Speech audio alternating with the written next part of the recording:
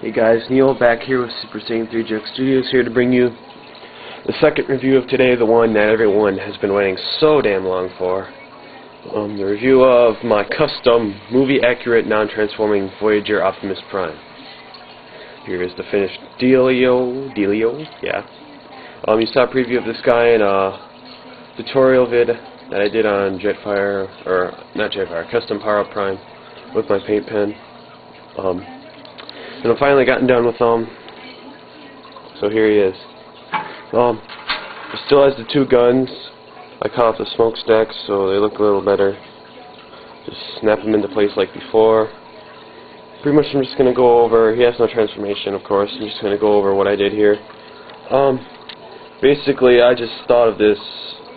Basically, the whole point of my customs is to either inspire someone or just to basically express myself. I'm hoping to inspire some pro customizers out there who possibly, need some ideas, stuff like that. So basically, these are the windows from the cab section of the Voyager. This is actually the back of the nose section. Like, you have the front where the grill is, and you have the back. This is part of the back. I should have done the front. These don't look as accurate.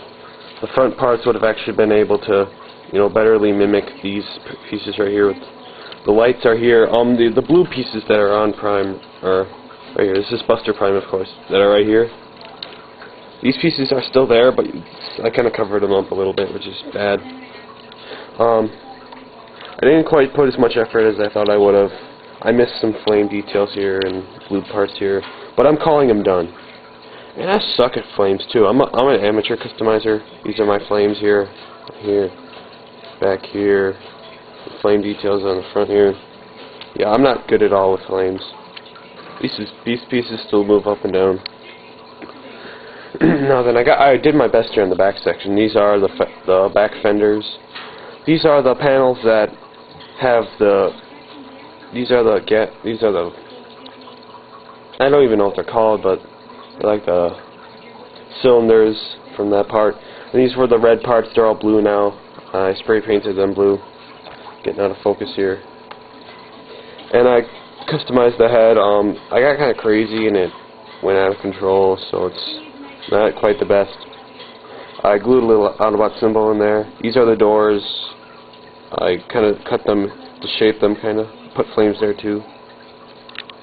I kind of made these less fat. I trimmed them off a little bit. These panels just stay there.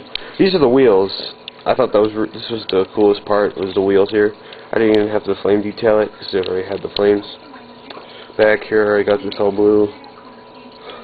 This is part of the front. This was the front fender of the truck. I just cut it so I could cover up the back section here. I think it looks pretty nice. Yeah, I put a lot of work into this guy. But I'm an amateur, of course, so it didn't quite look as good as I thought it would, but whatever. I like it. Of course, he painted these blue here. But a little red mark here is the flame detail. So overall, I put a lot of effort into this guy. Just showing him off here. Like I said, you can find Facebook pictures. There was a link in the last review I posted. I don't know if you can actually go on there without having an account, but if you don't want to friend me, hopefully I'm making my pictures public so you can see them even if you're not my friend. So yeah, that's pretty much my custom review. Let's just back up here and get a comparison here with Buster Prime with the faceplate head. Pretty cool. Thanks for watching. This was a short review unlike the other one, which was like 10 minutes. So, thank you for watching.